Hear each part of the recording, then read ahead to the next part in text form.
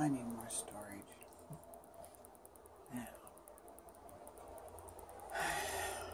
I'm going back down to my designer laundry room to check my paintings. Actually, I call it that because I watch a lot of decorating, organization, decorating, small spaces. Honestly, I do, but it takes money to do stuff. It takes money to build shelves. Now, we've been trying to get a hold of some of the free pallets that they have at the different factories, businesses, whatever. They do have free pallets out by the road, but then you have to get them home.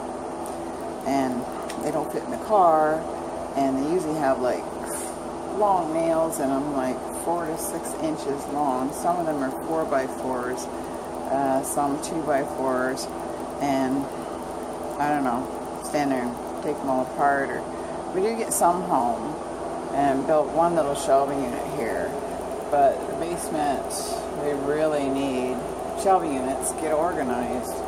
Anyways, I call it the designer, my designer laundry room, because I was watching this decorating show the other day, and she was doing organization too and stuff, and she goes, and now for the laundry room, and she walks into this big, beautiful laundry room that's just gorgeous, and covers and windows, and you know, it's a room. I'm thinking, yeah, welcome to your world.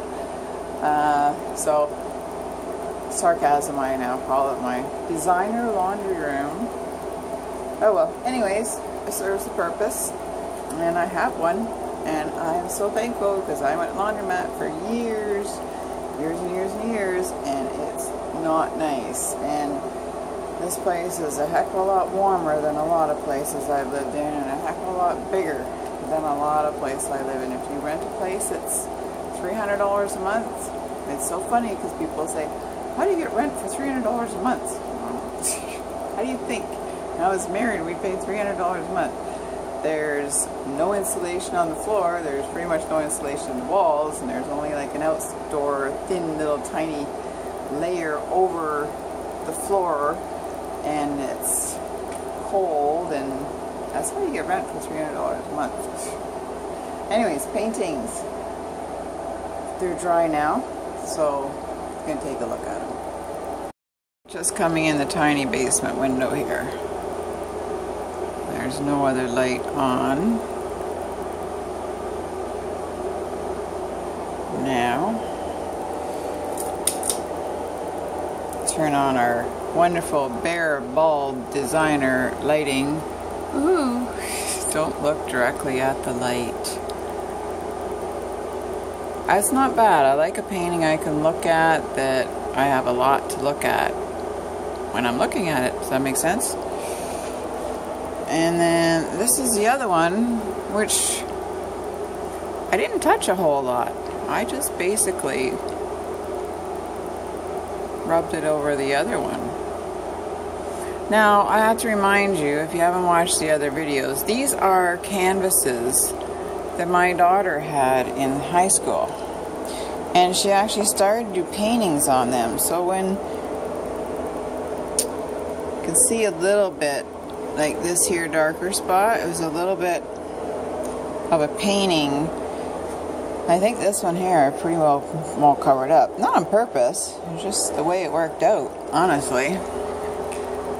But she never finished them, or she didn't want them. No, they weren't finished. But she's like 22, and she did them like 5, 6, 7 years ago, and I asked her, and she's like, she wasn't gonna finish them. She didn't want them. They were just abstract paintings that she did in school that she never finished, or not even necessarily in school, but she did like 5 years ago or so, and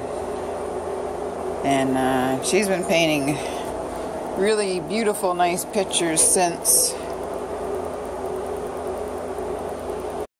Painting beautiful, nice pictures. I have one painting on my wall upstairs. I think I just had the one from my youngest daughter. And my oldest daughter, I'd really like to get one of hers off her for my wall. Now this is one that my youngest did in school. Now I've already put some paint over it. I've already started to play with this a little bit.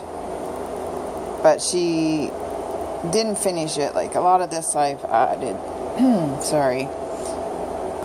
And I'm not sure, because this has a lot of her original work, obviously, and then it has a fair bit of what I've added to it.